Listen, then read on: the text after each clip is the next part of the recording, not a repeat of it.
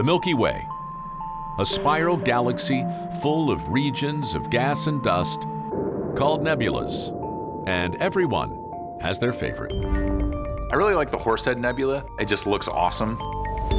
The Cat's Eye Nebula has always been really captivating to me. My favorite nebula is the Orion Nebula. The Orion Nebula is perhaps the best place to understand the evolution of stars. And it's right here in our own backyard. The Orion Nebula is maybe one of the most famous nebulas because you can go outside at night and see it with your own eyes.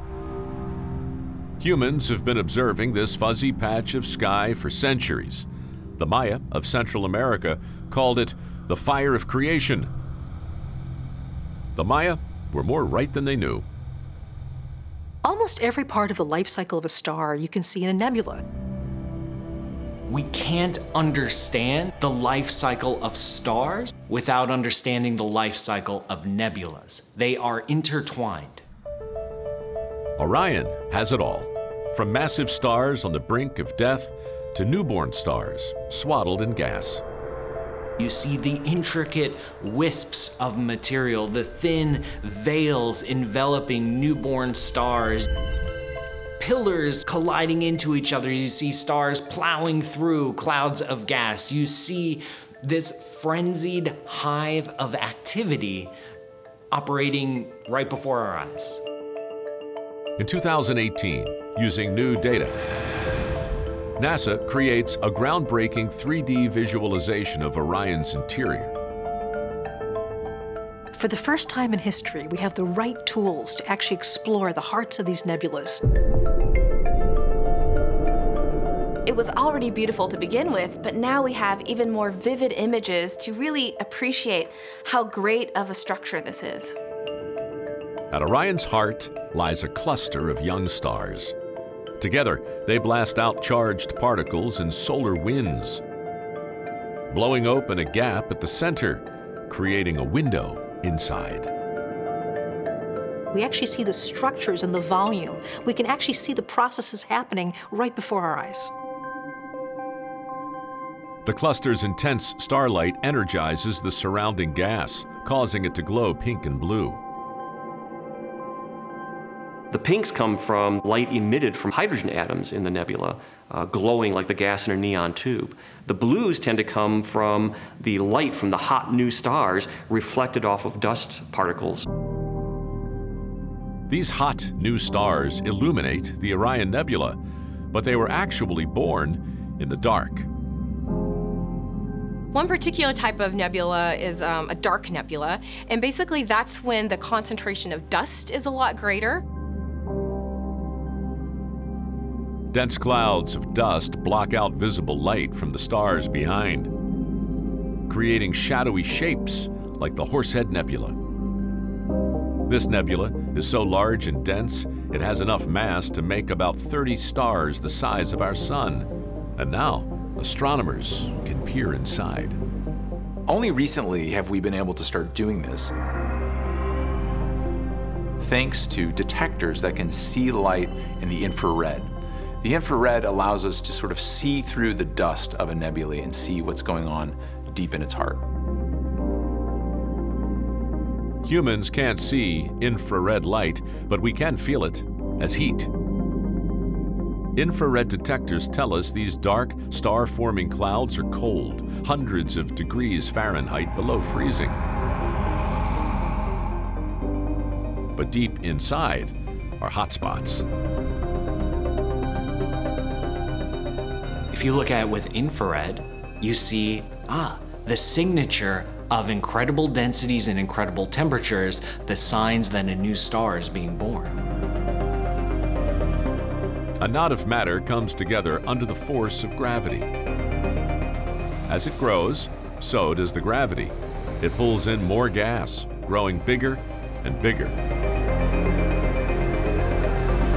That gets very massive, very dense, and very hot. Eventually, it gets high enough pressure and temperature in the center of that object that you ignite fusion. A star is born.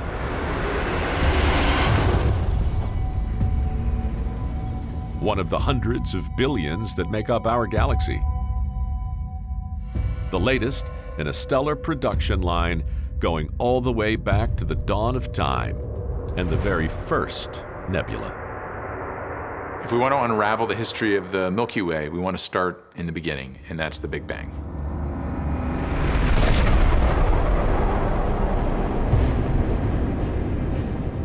$13.8 billion years ago, the universe sparks into life. At first, it's pure energy. But over 300,000 years, that energy cools into hydrogen and helium gas. Back then, the entire universe was one enormous cloud. The essential ingredients of our universe spread as the universe expanded, and so the universe started as one giant nebula. Over time, the primordial nebula starts to collapse and fragment into smaller clumps. These regions become so dense, they collapse into disks with superhot balls of gas in their cores.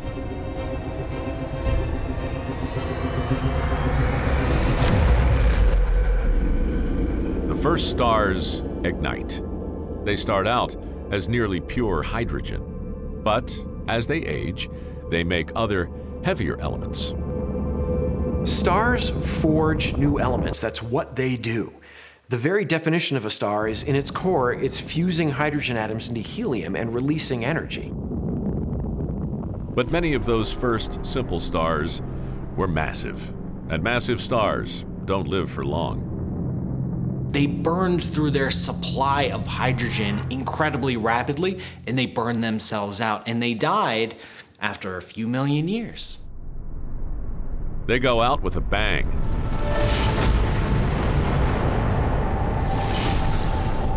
An explosion that releases more complex elements back into the primordial nebula.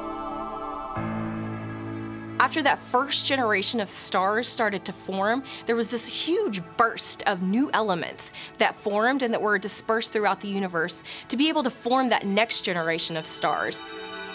As the second generation of stars lives and dies, it adds even more ingredients to the cosmic mix.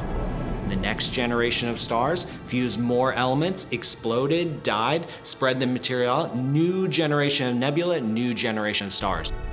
Each generation having more and more elements in the periodic table than the last.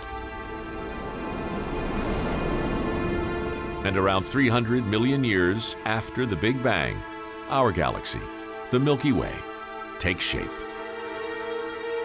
Galaxies like the Milky Way formed out of essentially a proto-galactic nebula, some gigantic gas cloud that collapsed down and formed our galaxy. There is a rich cosmic symphony playing back and forth between stars and nebulas, and we now know that we are a part of that symphony.